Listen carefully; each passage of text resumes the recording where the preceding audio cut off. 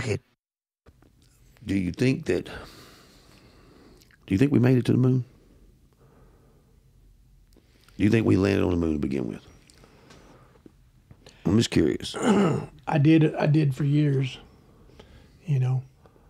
But now, after you think about it, did we really? I believe we did. I think we did too. But there's one thing that bothers me. Why is the logistics so hard now?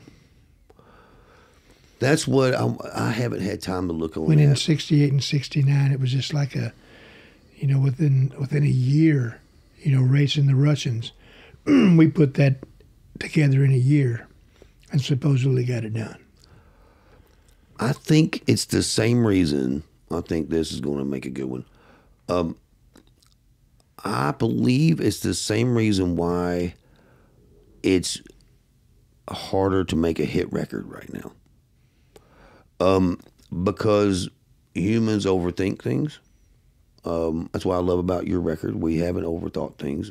I mean, maybe a couple things we may have, but for the majority, the record, man, blow and go, and we're recording artists.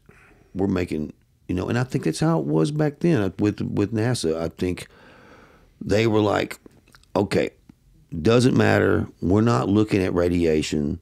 We're not looking at putting a hole in the ozone.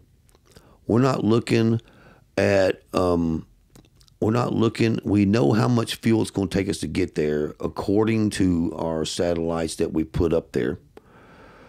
And we know what's going to protect the astronauts when they come back alive, and everything else, we're going to the moon. Yeah. But now you got all these people, younger people, that are overthinking everything. Well, what's going to cause us to have less radiation? How are we going to land? How are we going to take off? And back then, man, I just hate to say it, but men were more men, I think, and they had more balls. And I think that Neil Armstrong had the bigger balls out of all of them.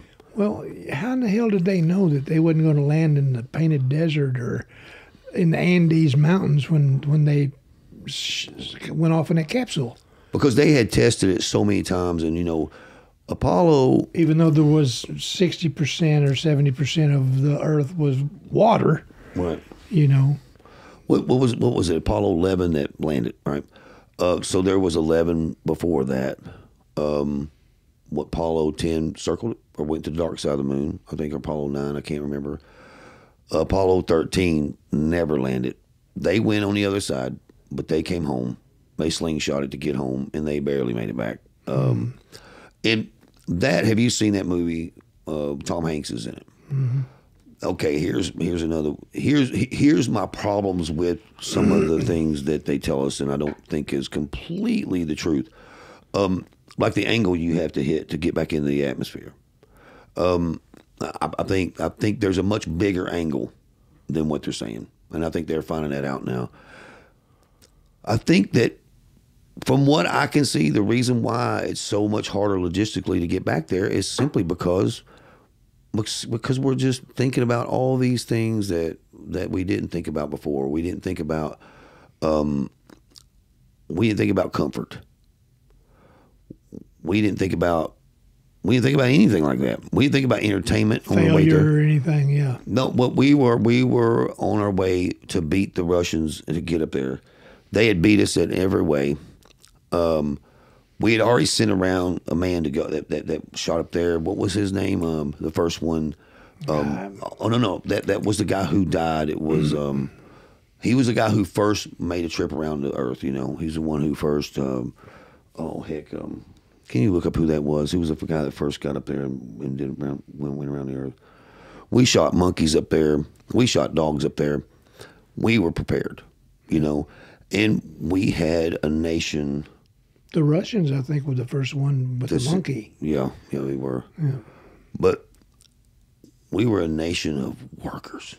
We were a nation of proud people who did not want to get beat.